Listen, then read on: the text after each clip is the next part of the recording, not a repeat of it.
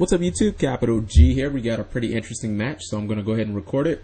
We have Chaos Spriteman, 1502 versus Willard 89, 1619.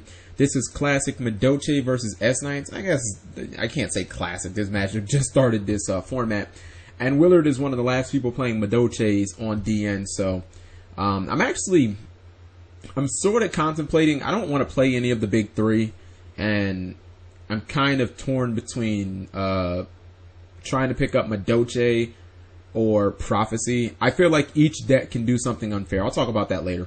Alright, so to backtrack, Willard opened up with Madolche, which I believe got Hooters. No, Madolche got hit with Breakthrough Skill. He then played that. Willard went second, by the way. Both player has already exhausted their warning. Spriteman used his on a card D, which Willard main decks, and Willard used his obviously right there on the Gunman. Alright, so, oh wow, nice counter. You see that he tries to go Angeli, and Chaos Spriteman tries to fire back with Emptiness. Willard goes Trap Stun, which means pretty much we have to go ham. And honestly, the great thing is, what Willard could actually do is, since Vanity's Emptiness won't trigger if anything is destroyed, unless Chaos Spriteman runs Honest, and you see that, you know, he's pretty much going nuts right now, playing Ticket, you can see that he can easily go for Queen Tiramisu. He can spin back both cards, and then he can attack. Actually, it wouldn't even matter, because he has two monsters. I guess Honest would save him, but either way. And you see that he adds both of those guys back to his hand. Okay. Does she detach two at once? I thought she only detached one material. Okay, I'm not sure how she detached both. Maybe... Oh, there it is. Okay. So, the material went back on. I was like, I thought she only detached one and she could use her effect twice.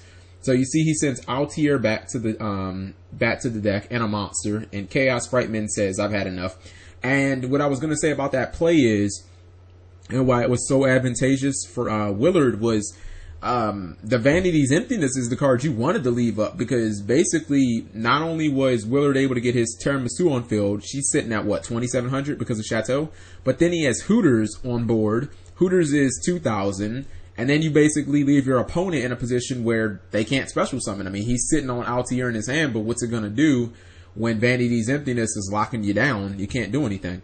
So, I'm kind of having this internal debate on if I should try and pick up Prophecy or Madolche. I feel like they both do one really good thing that's good against the meta. Mainly just because Madolche has Queen Tiramisu, and she doesn't target, so that's always good. And then she sends shit back to the deck, which means against Shadows and against Burning Abyss, you don't have to worry about killing them. You just send them back to the deck, and the opponent they don't get anything out of it. So she's a good answer to both of them. And then on Prophecy side, you have Spellbook of Fate, and Spellbook of Fate gives no fucks about those decks either. Those decks want to play against decks that all they can do is just attack. Like even this deck, even S-Knights, I mean, they don't really have ways of killing face down monsters. If your opponent just sets them, like, they have to pretty much battle, or they have to use destruction effects, like, Diamond Dire Wolf, Deltaros, stuff like that. So you see the Rhoda, he goes Deneb, Altier. I believe he had it, Altier. I'm just gonna guess he had Altier. He dualities. It looks like he duality for an MST, so he does have his 6 cards. If I'm Madolche, I feel much better going second, mainly because Willard plays card D, so... like, let's just say hypothetically, he didn't open up with a power play. He could go card D, and then he could summon, right? And he could just set a couple of defensive cards, and then what's Chaos Spriteman can't use his Altier, you know what I mean? Because he still has his Deneb on board, so it's like, he can't really take that much damage. That's what I'm getting at. Like, against S-Knights, you can kind of just leave Deneb on field, not have to worry about attacking it, and then your opponent can't get the Altier Deneb train started, and you're looking at only taking about, I don't know, 1,500, and then if they do something like this, like Unu, then you can like torrential them. You get what I'm saying? Like, you can fire back with a torrential tribute, although I don't like Torrential Tribute, this format. I think it's just awful because Burning Abyss and Shadow is just, they don't care at all about that card.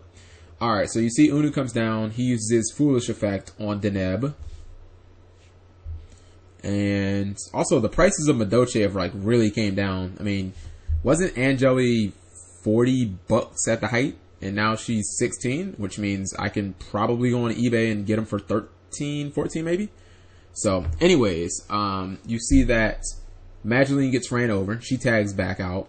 I feel like this card right here, Ticket, this shit is like, I think it's like when somebody plays that card, it's like supply spot for me, man. Like I feel like I got to get that shit off the field immediately, because if they resolve it more than once, I'm just gonna lose. Unless you have Vanity's Emptiness and you can't do anything about it. Now you see Chaos Spriteman dualities for a Soul Charge, which means it's a good card to get in any situation. The problem is he couldn't special summon. You knew he'd just want to, even if nothing else, just Diamond Direwolf and pop a back row. You know what I mean? It doesn't matter. He has Soul Charge to get his monsters back. So you see that he is going for Angeli. With only one back row, I guess you pretty much go ham now. Unless your opponent has Alpha Nova. That card is so fucking scary. Oh my god. It is just so scary because you just can't do anything about it. It's like wiretap or bust. And I'm not crazy about wiretap right now. Like I almost feel like I'd rather play MST just because of Vanity's Emptiness. You see Hootcake's effect's going to activate for Messing Gelato. Pretty obvious there. He goes for Chateau. And here's the crazy thing. He can totally attack over both monsters. So he may have Altier and everything, but he could lose his field completely. Now, obviously, Chaos Spriteman is still in a good position. He has Altier to potentially go, I don't know, like Exiton Knight or something. Nah, you know what? You don't see a lot of players do that just because when they go Altier, they summon Deneb a lot of times, which means I guess technically he would go plus, or you could just not trigger Deneb's effect and then Soul Charge everything back. That'd be 3 monsters. Well, I guess 2 because one of the monsters would still be as a material. Alright, so those are some possible plays that he can go for. He just has to keep in mind he can only activate those effects once per turn. The Deneb and the Altier. We see the end phase Call of the Haunted. Probably for, okay, he goes for Deneb. Ooh, Vanity's Emptiness. That was clutch. Willard plays Vanity's Emptiness in the main. I've seen them do a couple of times. As sad as it is, I feel like oh wow, and just the quick 2-0. I mean, we knew that.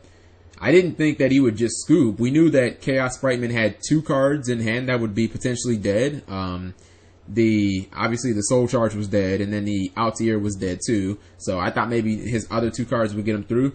I kind of feel like every deck except Prophecy should run Vanity's Emptiness, because Prophecy can't maintain it because their board usually consists of Blue Boy and he's too small to protect. Usually after like Fade or D-Prison or something like that. So thank you guys for watching as always. Apparently Madolche's still getting it done.